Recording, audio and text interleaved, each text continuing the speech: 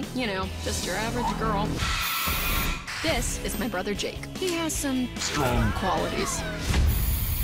Well, I also have a younger brother, Colby. What up, fam? He's going through changes.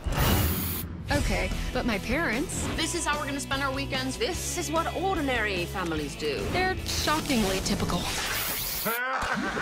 We're the Maddens. Just your normal, wholesome, good family. Aside from wanting to take over the world, just like everybody else. We're just trying to fit in, and it's totally working. Right?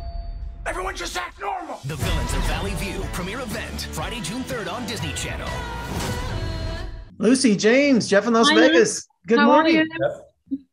Lucy, I love you, first of all, in The Office and Shaun of the Dead. I just had to say that right off. I've been Thank such you. I a fan of appreciate yours. that. for Lucy so loves long. Las Vegas. Yes. He knows that. I'm obsessed with Vegas. Oh, you got to come visit me, okay? We'll go ahead and see I a was show. there on my own in between Christmas and New Year. I'll just go. I used to gamble till 6 in the morning. Oh, well, I don't know about that, but we'll go have dinner or something like All that. right, yeah. You can do the Love tourist stuff. Thank you so much for joining me today on the Villains of Valley View, which is weird because our family business has been on Valley View here in Las Vegas for over 50 years. So Really? yes. So when I keep seeing the title list, I keep thinking, wow, Valley View. I lived on that street near it for my whole life. So, but James, being the mastermind of a super villainous family, how does Vic set an example for the kids? Well, he thinks he's the mastermind of the family. He thinks he's the boss of the family. I think it's been established early on that Eva is in fact running the show. Like I said early on, I pretty much decided that Vic is one of the kids, and that's part of the fun, right? Going back over the years, you watch that the parents in Disney shows are usually, not the authority figures, but we definitely are jockeying for top banana, all of the children and me, and Eva is watching from above. And Lucy, life changes for the Maddens when Amy stands up to the League of Supervillains. The Maddens are kind of like in a supervillain witness protection program, aren't they? Yeah, but no one else is protecting them. It's just them. And so they come to this area, Valley View, and have to fit in. So now the story, the premise is that they have to figure out how they have to be and dress and everything in order to fit in normal world, whatever that looks like. And yeah, so that's where we begin from. We don't have to do it. Well, James, the Maddens have to fit in. Why did they choose Texas as their new home? What was wrong with Las Vegas, maybe? Yeah. I think they made a wrong turn at Albuquerque. By the time they could have been anywhere, but by the time their plane landed, they realized that's where they were going to have to set up shop. And Lucy, what are Surge's powers?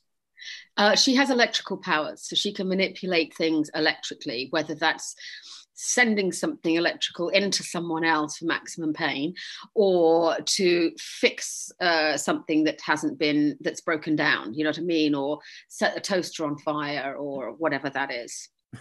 And James, can you tell us Craniac's powers besides being a substitute science teacher? Craniac is a super brain, and Craniac will build anything for you and it will work. What he lacks is common sense, right? So being put into the Western world, he is completely out of his element, and things go haywire instantly. If he has to order a burger, he's in big trouble. That's kind of like the chip on the old block, with your son who played Jake in the show. He's a supervillain nerd, right? He loves education, he loves teaching, and he loves science. He's actually kind of enamored with society. He likes the idea of actually fitting in. He doesn't necessarily want to be a supervillain forever.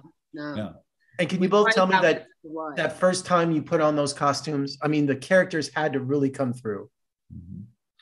I found it pretty cool. We can't breathe in it. We have to do one take on one breath. But however, I think our outfits are really cool too, James. Yours especially. Well, they're all amazing. They took forever to make. I mean, and they cost about the same as a luxury vehicle. But by the time they were done, and yes, I mean, you feel like you could take on the world. Same guys who do Star Wars, same guys who do The Mandalorian. Yeah, it is. We had to have that the 360-degree photographs taken where you stand in the exact position and then on go, I think it's something like 480 cameras at once take a photo of you. Yeah. And you're in your underwear. Yeah, that was the fun bit for me. Yeah. So that's out there. You know who went in before me? John Cena. So I was like, thanks. As if this couldn't get any worse. Well, congratulations on a wonderful show. And it's going to be a huge hit because it's so much fun and you guys are wonderful in it. Thanks for joining me. And we'll see you both in Las Vegas. Okay. Come visit us. Yes, sir. I appreciate that. Thank you.